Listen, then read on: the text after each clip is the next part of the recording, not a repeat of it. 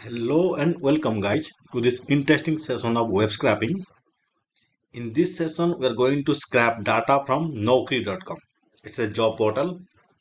We're going to scrap the job description, job detail, company from Naukri.com. In my previous session, this is the third session of web scraping.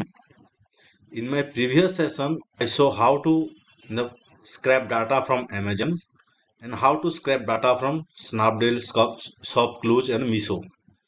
So at that time we are using a NuGet package, Scrappy Sharp. But today we are going to use another NuGet package, NewtonSoft.json. I think most of people are familiar with this. And we are calling some API and we will scrap the data. So for today's session, I created a Blazor server application. Here I added a menu here. So once I click on this, click the scrap the records, it will scrap the record and display here. So how to do this? So let's go to our Naukri.com. So it's a job portal. I also search in this Naukri.com. So I'm searching some record. You can see software engineer. So I'm Delhi. I'm not keeping any experience. I'm clicking on search. So you can see these are the record are coming. So how to get this record? So let's go to the developer tool. Right click on the browser. Click on inspect. Here network option. Just refresh the page first.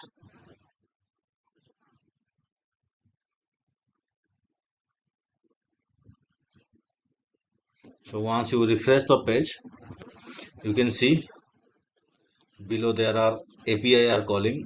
Here you can see all API. So I am here clicking fetch XHR. So after this, you can see some record here. So if you see this data, go to preview, there are no proper record, but there is one more API you can search, right? So click on search, you can find this job detail, okay, job type, skills, company name, everything. So go to the header section, copy paste this URL, copy this URL, go to your Postman. So I am using your Postman.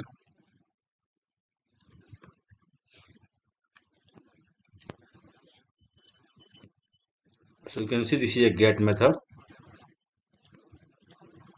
So here just click on send. So you can see it is saying please provide app ID and system ID in header. So go to the browser and let's find the app ID and header in the system ID. So if you come down, request header, so here you can find something called app ID.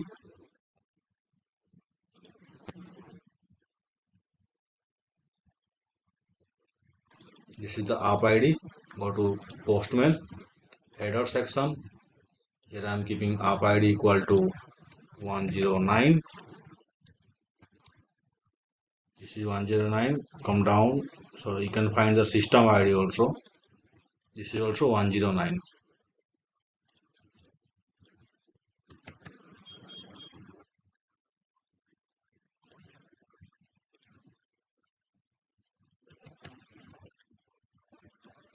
Right, app ID and system ID. Click on send.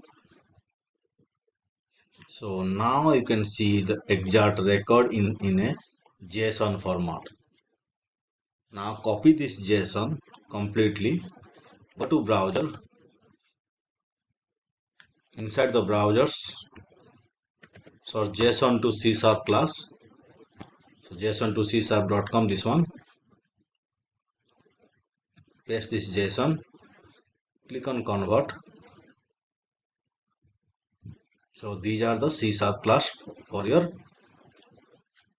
JSON response which we get from Naukri.com, right? So now copy this complete C#, go to our Blazor server app. Inside this, I am creating one model inside the data folder. Right click, add class. So I am giving Naukri model.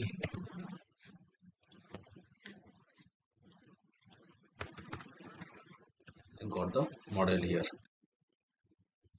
So as we created this model, let's go to our Azure component, which is here. Add this namespace. So using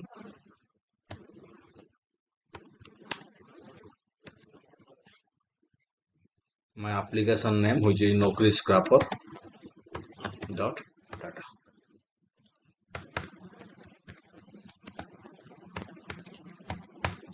Inside the code section, I'm going to write.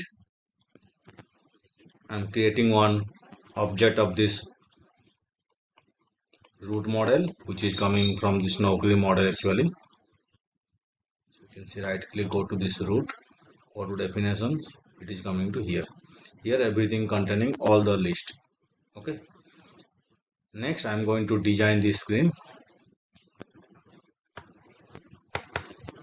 So here what I did, this is loading is false. I'm checking if loading is not equal to true, then data is loading. Else, it will show me the job ID, job title, company name, skill, description from this list. So if you go to this model, actually we got from Naukri.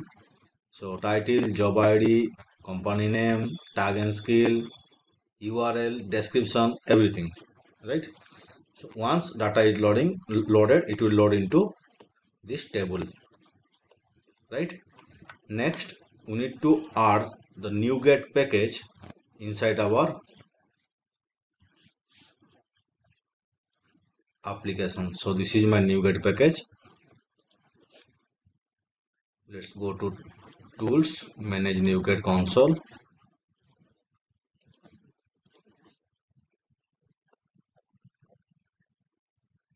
You can go to NuGet package manager and you can search and install also. I'm doing through console, so it got installed successfully. Next, we are going to do using newtonshop.json. Next, I am going to write a asynchronous method which I am going to assign to this button. Okay. So here I added one method, scrap data. Like I added HTTP client and client.header, app ID and system ID, just like the JSON we created here inside the header section. Next, this is the URL. I'm going to keep here client.getAsync here in this URL, right?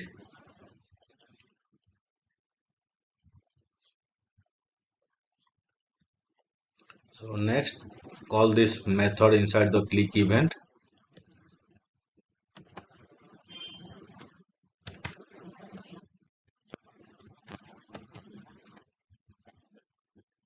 On click here, this method, which is our this method. Now run the application and see data is scrapping or not. Here, after getting the result from this get async, I am just converting the complete result into our var. Then I am adding to this root object. It will take few seconds to load the application.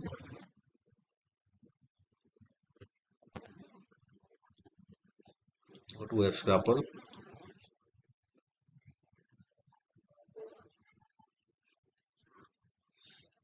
So now you can see job ID, title, company name, what are the skill and tags, and what are the descriptions. So these all are getting from this table. And so in this way, we can scrap Naukri.com record using .NET Core.